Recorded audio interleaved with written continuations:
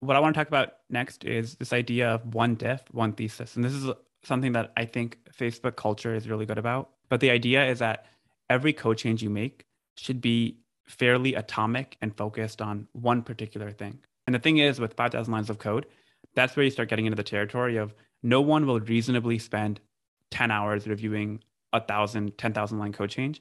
You're going to start getting people who will basically blindly accept your change. And yeah, that might feel good in the moment, but you're completely bypassing all the benefits of code review. And so really what you should be doing is instead of having a 5,000 line code change, you should break that down into smaller chunks of code change, which all have one thesis behind it. And a thesis is basically something which can describe with some amount of brevity. Like it should be a quick description of what change you're making, why you're making it, and how it ladders up to the bigger change you're making. So if you have this like huge feature that you're trying to ship, and it's like, it could be 3,000 lines of code, you should work hard at breaking it down into 10 or 20 smaller changes, which you can defend each of them individually and test each of them individually. And it will take longer. It will for sure. It's going to put more burden on you as the code change author, but it will make life for you and the reviewer much easier because all the reviews will be much faster. And when you look back at the history, like a month from now, it'll be much easier to detect, okay, this is the point where a bug was introduced, or this is a point where I can now clearly understand what happened. So as a rule of thumb, again, this is like very much dependent on your team and what kind of change you're making. I would say 50 to 250 lines of code is a good average for how large your code change should be. And what happens is like, as you start making these changes, these are called stacked diffs or stacked code changes. And so the idea is that you have 10 changes and you have them depend on one another. And so you have this graphical representation of, here's like the dependency tree, and you can go ahead and land a code change earlier once you get an approval on that. And now you only have to worry about responding to comments or improving the code in a later down code change. So it really keeps the discussion focused, and you can have a much more precise deliberation on what changes you need to make on which diff. This one is, again, one of the easier things to mess up. It's very rare that you'll have people who are writing diffs that are too small.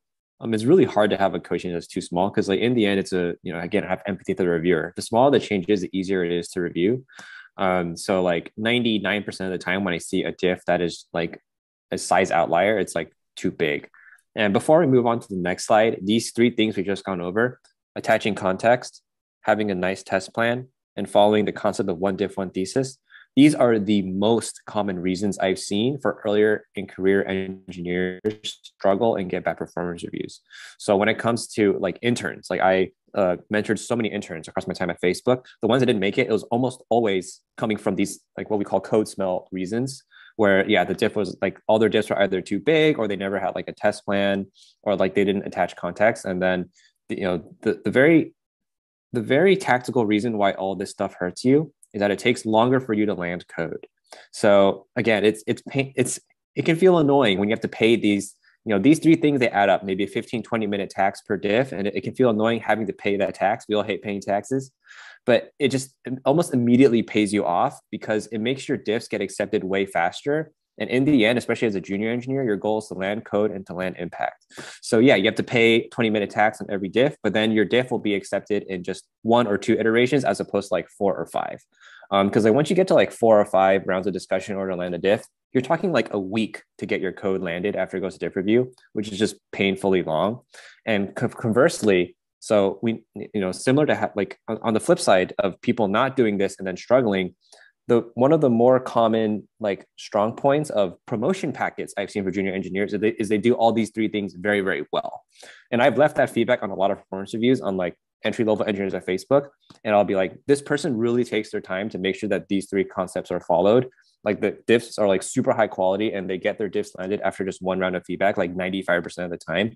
Like, again, like these are low hanging fruits. Like if you're a junior engineer and you're trying to get promoted and you're not doing these 3 things, this is one of the easiest things you can do to immediately level up your game and look way more senior to the people around.